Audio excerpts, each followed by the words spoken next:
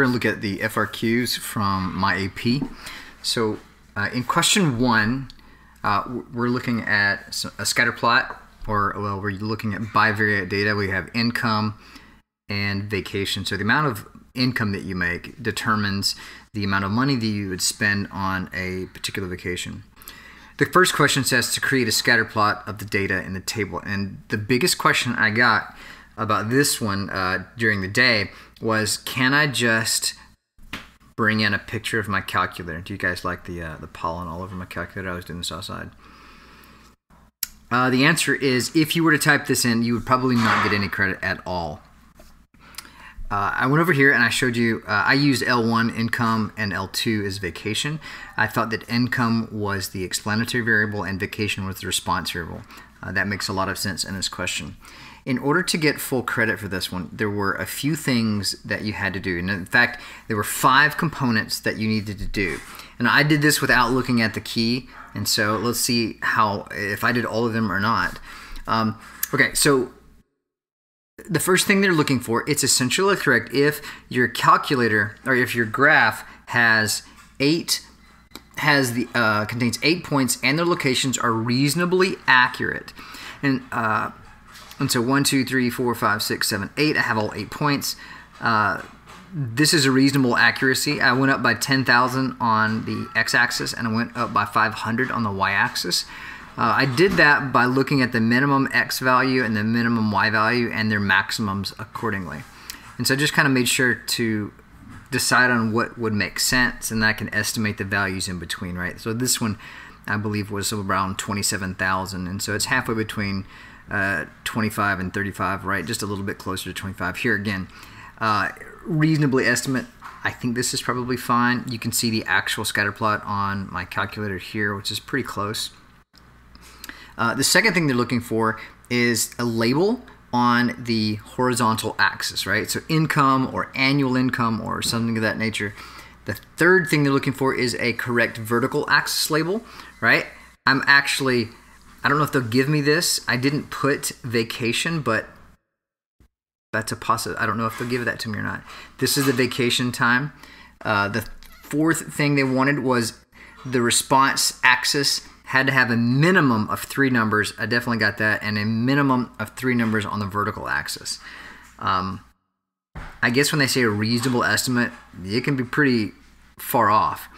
So I think if you had all 5 of those, right, so I'll repeat that. It's 8 points and reasonably accurate location of your points. 2, you had to have a horizontal axis label, a vertical axis label, and it had to have 3 numbers on the horizontal axis and 3 numbers on the vertical axis. Okay, so the only thing here is the vacation may not have gotten credit because I went L1 and L2 here. That's not technically on this axis. I actually meant to put that and just forgot to do it. Okay, so that's how you get full credit for doing question 1. The reason I can't get credit for my calculator is because all of these axes are simply not there. The numbers are not there. The labels are not there. You may have gotten credit for the points, but that would just be 1 of the 4. And you had to have at least 3 out of the 5 to get partial credit. 3 or 4 of the 5 gets partial, and then 5 out of 5 gets an E. Anything less than that would only given you an I. Okay, if we go on and look at number 2, or B, it says describe an association shown in the scatter plot created in part A. We can still see the graph there. I'm looking for 4 things here. I wanted to talk about it has a strong relationship.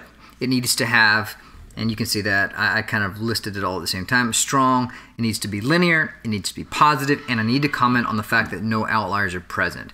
I listed R here because this gives me a really good, I guess it's my evidence for saying strong, and our value here was very high, so we have a strong relationship here. So I needed all 4 of those things. It needed to be strong, it needed to be positive, you needed to say it was linear, and you needed to tell me that there were no outliers included.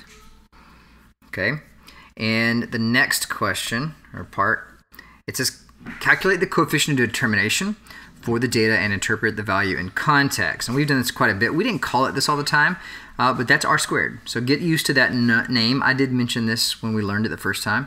R squared is 0.849, or rounds that to about 85%. And this is the script we memorized when we learned this back in chapter 8, I believe. 85% of the variation in how much families vacation, or how much families spend on vacation, can be explained by their income.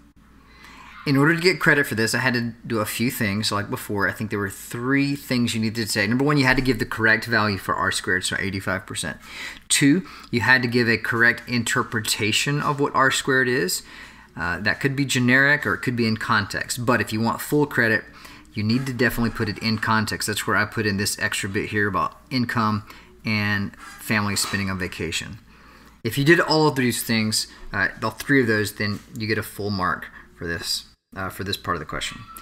And obviously with 3 parts, you're looking at getting an E, a P, or an I for each correct or partial credit or incorrect statement. 3 E's, of course, would get you a 4. 2 E's and a P would get you a 3, and so forth. So what I really wanted to do in these questions is really to figure out the details, that what I needed to do in order to get all of the possible points and not get docked for little bitty things like just leaving out context or not talking about outliers. Let's move on to the next question. Okay, in this one we are looking at a scatter plot with residuals and lines of best fits and regression models. So let's zoom in and look at part A. In part A, and we're looking over here on the right side of the screen, it says calculate and interpret the residual of the high school senior with a foot length of 20 centimeters and a height of 160 centimeters. And they give you this regression output here. And the ones we focus on for this kind of model is just these 2. Remember, the constant and coefficient, this is going to be my y-intercept. And then foot length, the coefficient of x, which is foot length, right? That's what x variable is. This is my slope. So in order for me to correctly estimate a residual, I need to do a residual is always equal to the observed value minus the predicted. Well, they gave us the observed. Like, we know exactly how tall this person is, right? They have a foot length of 20 centimeters, and they have an actual height of 160. So what I don't have is I don't have the predicted. Well, the good thing is I can find the predicted value by writing out the equation. So I said height, hat, meaning estimate, equals 105.08 plus 2.599 times foot length. I chose to put the variable names in place of x and y, because one of the things that you have to do in this question is you have to define what x is and what y is. And if I don't do it this way, off to the side somewhere, I've got to have to put x equals this and y equals that. So this is a way of kind of giving myself a little bit of a shortcut to get to the equation quickly. So the observed value they gave us was 120, 160, x and the y. If I want to know the predicted value, I'm going to take 20 and I'm going to plug in for the x. And so we work this out. It turns out that for a person that has a 20 centimeter foot, we would expect them to be about 157.06 centimeters tall. Now, if I wanted to find the residual value, we're going to come down here. We're going to take our observed value of 160, plug it in. We're going to take our predicted height and plug it in here. The residual is the difference in the observed and predicted values, so I'm subtracting those. And these are all y values, by the way. Residuals are always looking at the differences in your y values. And that gives me a 2.94 centimeter difference.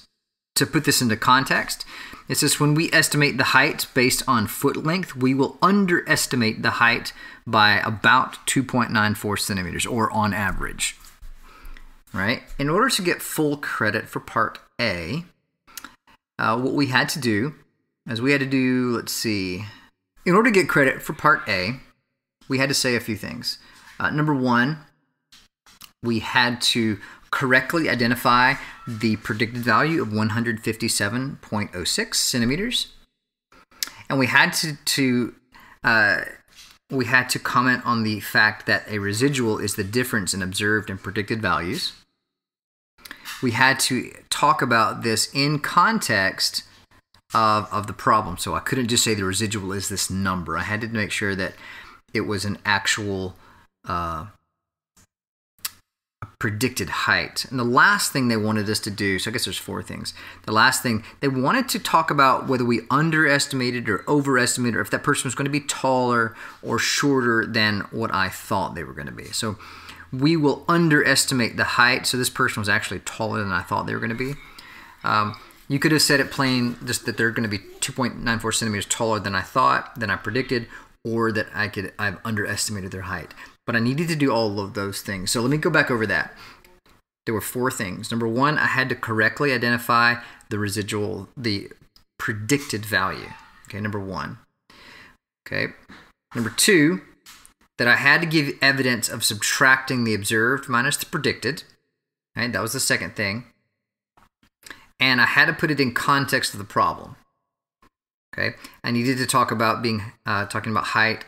And third, or I think fourth, I needed to make sure that I needed to give them that I underestimated or overestimated the person was going to be taller or shorter, depending on however you decided to describe it. Okay, those are the different parts. Obviously, you had to get all 4 parts correct to get an E. If you only got 2 or 3 of the parts, then that's a P. Part B. Now, this one was a little bit, I think that was the most involved. Part B,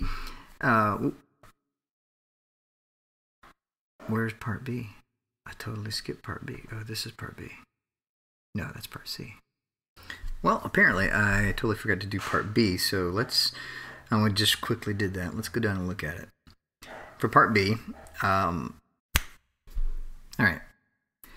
It wants us to define what the standard deviation is and interpret the value in context. Standard deviation, and this is going all the way back to kind of how we define standard deviation just in general.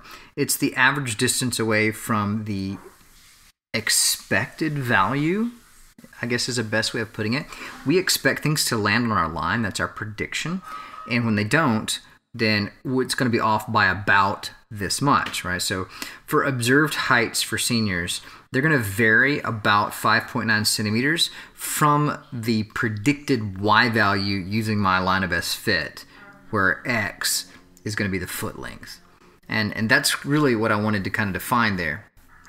To get full credit, they were looking for 3 things. Number 1, you wanted to contrast the actual Y's with predicted Y's, right? And that's kind of what I talk about, the predicted values versus their actual height values. The second thing, they wanted to talk about it's a typical different distance or a predicted or an average distance from the line of best fit. So if you said it's exactly 5.9, then you've gotten marked off. But if you said it's approximately, it's about, it's on average, these are kind of things that you wanted to do. Okay, 3, we wanted to talk about, you had to use the variable name, the height, to get full credit for this. You couldn't say, you had to put it in context, basically. All 3 of those things would have given you an E. If you did 2 of them, you'd get a P, or if you did 1, then you got no credit at all, just an I. Okay, back to Part C. Here we go. Part C gives us this residual value, or this residual graph. It's giving the histogram of the residuals, and they say that they are normally distributed, approximately, with a mean of 0 and a standard deviation of 5.9. So what are the residuals?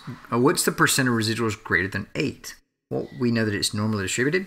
So one of the best things I can do when I have that kind of situation is draw this picture.